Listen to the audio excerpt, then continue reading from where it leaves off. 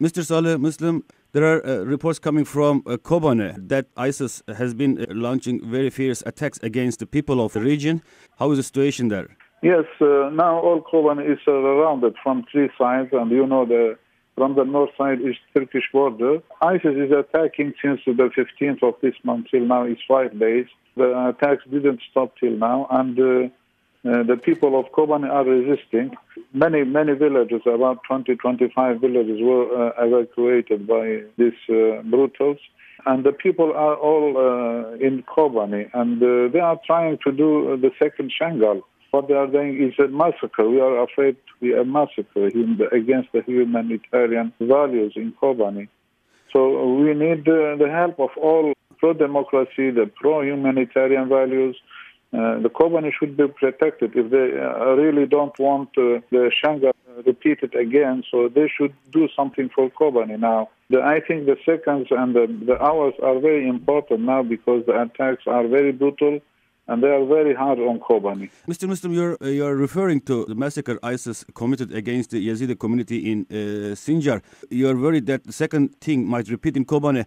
Yes, because the Kobane is surrounded from the three sides. The attacks are from the three sides. I mean, no help can go from anywhere.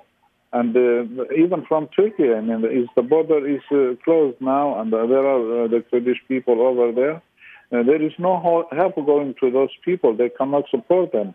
Big regret is the weapons are used, most of them are American tanks, which they gained from Al-Mosul, from the Iraqi army. Our weapons cannot do anything with those tanks. I mean, at least if there is somebody can help those people who are defending their area by new weapons or more weapons, so even the ammunition is going to be finished because they don't have sources, supporting them. In Washington, D.C., the Senate approved the bill last night to arm the Syrian rebels. And now debates going on in Washington what to do in Syria. What is your appeal? What do you request from the lawmakers in Washington? Yeah, they are very late.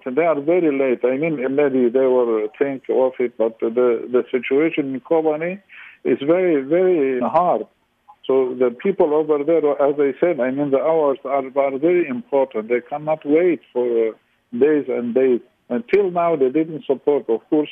We are the Syrian rebels. We are waiting for this aid, but nothing happened till now. What do you want to be done for Kurds in Syria that they are fighting ISIS right now? Those Kurdish community should be protected because they are defending the democracy.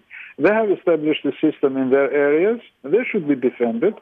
Until now, nobody is defending them. Okay, if Kobane falls to ISIS, what happens? What the whole region? They will spread out everywhere because this point, I mean, in Kobane, there is the most resistance in the Kobane. If this resistance broken, so you don't know what will happen. I mean, they reach to Turkey, they reach to everywhere. I don't know what will happen. I don't want to imagine that the fall of Kobane. Finally, very dangerous for everybody, I mean. Mr. Muslim, finally, Kurds of Syria played a very crucial role against the ISIS attacks against the Yazidi community in Sinjar in Iraq. So is there any help from Iraqi Kurdistan regional government? No, till now we didn't receive anything. Even we called everybody, but nobody is moving to help us.